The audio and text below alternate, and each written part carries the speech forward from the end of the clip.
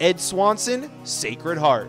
Ed Swanson radiated a fierce energy on the court as the longtime orchestrator of one of the NEC's most successful women's basketball programs. For 23 seasons, Swanson marched up and down the sidelines of the Pitt Center, inspiring, cajoling, and ultimately bringing out the best in the players he coached during his tenure at Sacred Heart.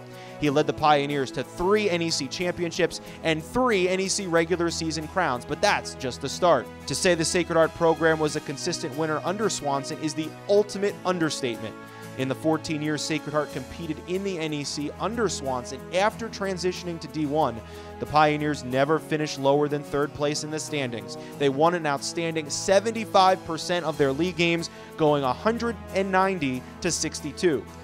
Sacred Heart finished 500 or better overall every year in league play since joining the NEC, and Swanson guided the Pios to 6 20-win seasons.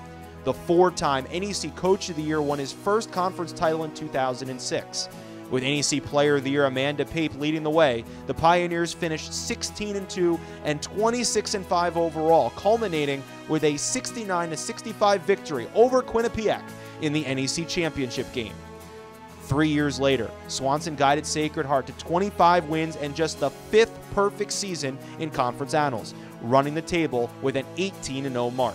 Sparked by NEC Player of the Year Elisa Appo, the Pioneers would go on to beat St. Francis U 74-66 in the title tilt and then give Ohio State a run for its money in the first round of the NCAA tournament. It was a similar script in 2012 when the Pioneers posted a 15-3 mark and 26-7 overall.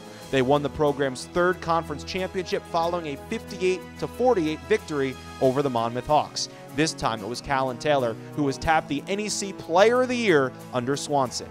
In total, Swanson amassed a 280-145 record during Sacred Heart's time in the NEC and went 406 and 264 overall during his 23-year tenure. His 190 conference wins and 16 NEC tournament wins remain conference records to this day. Swanson's teams also won nearly 82% of their home games.